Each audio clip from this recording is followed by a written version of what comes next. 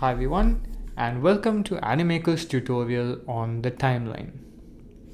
The timeline is located right down here in the bottom, and it is nicely split into three different parts. The object timeline, which controls any characters or objects that you have. The video and audio timeline, which will control the audio that you have. And of course, the camera timeline, which will control any of the camera effects that you use. So let's just see how to use the timeline. First and foremost, when you click on a character, you will notice that a purple bar appears on the timeline. By default, the duration of every scene is 10 seconds. This represents how long a character is going to stay on the screen. By default, a character will stay for the entire duration of the scene, which is 10 seconds. If you'd like to change this, all you have to do is click on this little black color bar over here and gently move it. And now this character, who I'm going to call Jane, is only going to stay on the screen from the first second, and she's also going to disappear at the 9th second. Right about now. Perfect.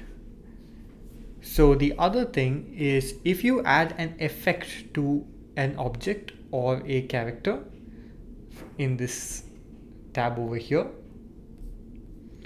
you will notice that a little pink color bar appears in the timeline right here. This tells us how long the animation is going to play for. So if I want an animation to play quick, I just drag these two close to each other, and now this little blur effect and fade effect that I have given is going to happen very quickly.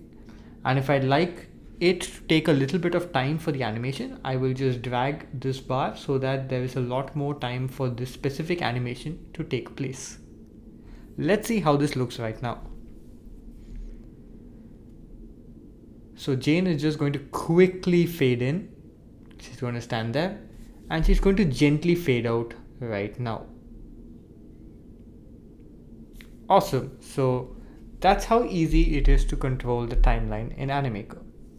But let's see what happens when you use the timeline with videos and audio as well. The same thing happens with a video.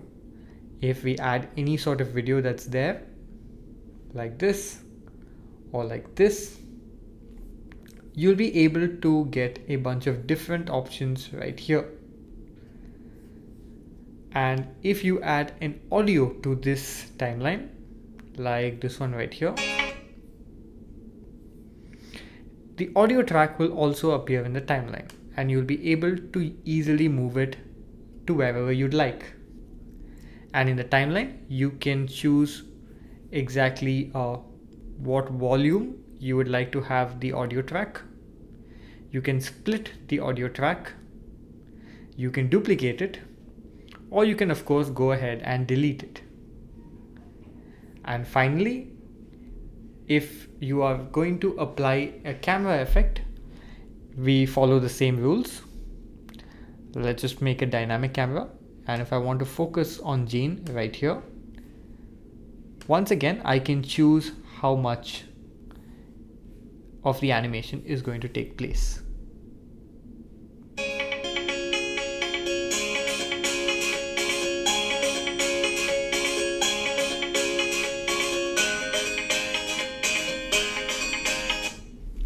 Perfect.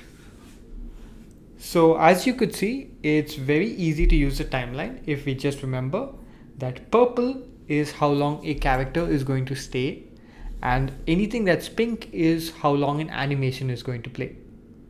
If you would like to increase or decrease the duration of a scene in the timeline, you can just click on this plus button to increase the duration, or this minus button to reduce the duration. And if you'd like to zoom in and out of the timeline, you can use this option right here to zoom in and manage exactly when you'd want something to happen in the timeline. I hope you guys have enjoyed this tutorial. See you guys later.